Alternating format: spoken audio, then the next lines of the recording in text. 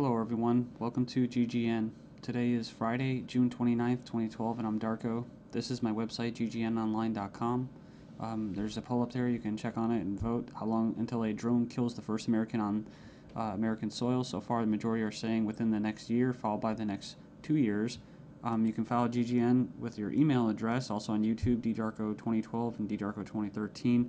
And if you'd like to help, you can donate right there. So, and there's also a little news archive there. So, I'm ready to go here, and we're going to cover the economy. And the biggest news, of course, is Obamacare approved. It was kind of shelved for a while there, and now it's back from the dead. So, and a little bit of eugenics, because you have financial warfare, and then you have social warfare, you have eugenics, and it kind of all just is immersed, right, in the same global agenda. So it says here, Obamacare approved, IRS to force Americans to buy health insurance. It says it's a victory for Obama and a travesty for the middle class. The Supreme Court upheld Obama's health care mandate, empowers the IRS to begin to regulate America's health care by 2014.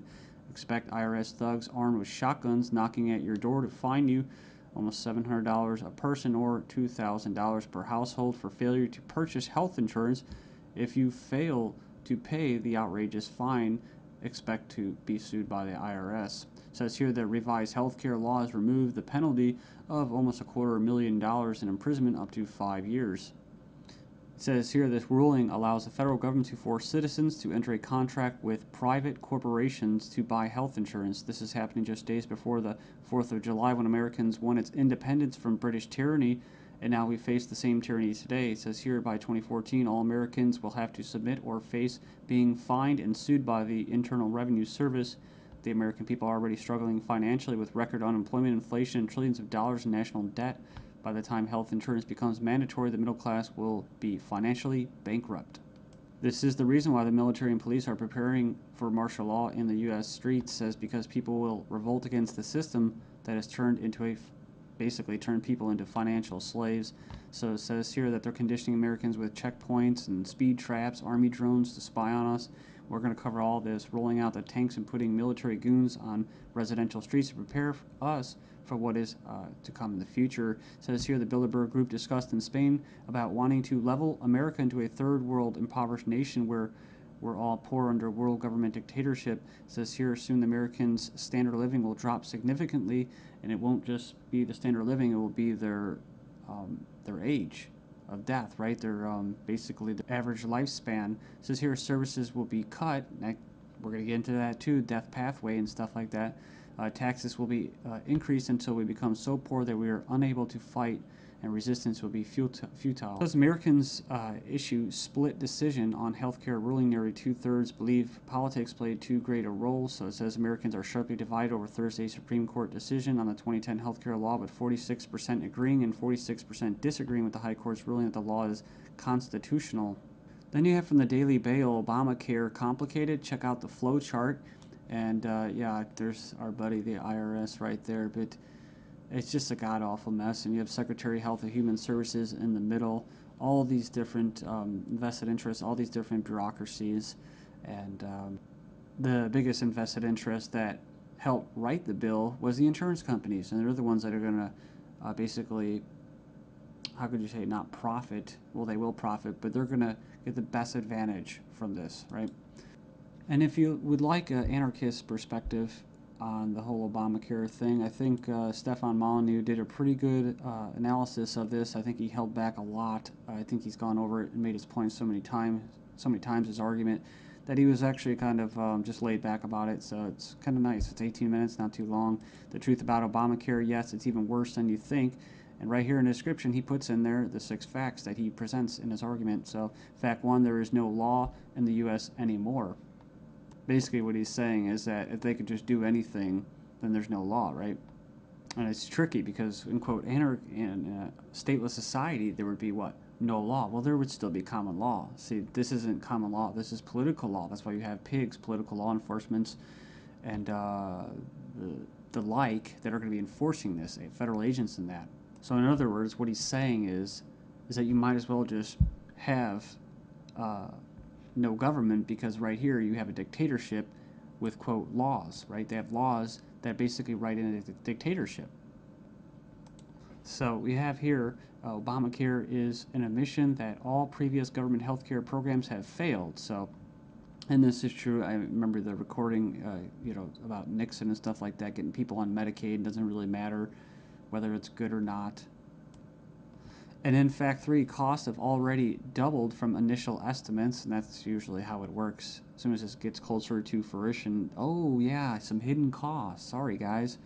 Fact 4, 70% plus of healthcare issues result from individual choice.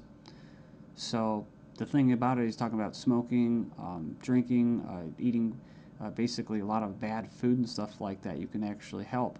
But a lot of these people that are going to, quote, benefit from this are not going to be doing anything to help their own health, right? So it says here the inability to discriminate on pre-existing conditions is an essential driver of healthcare cost. So I think what he's saying there is it's not very free market. It says here that the fines for non-compliance are destined to rise enormously.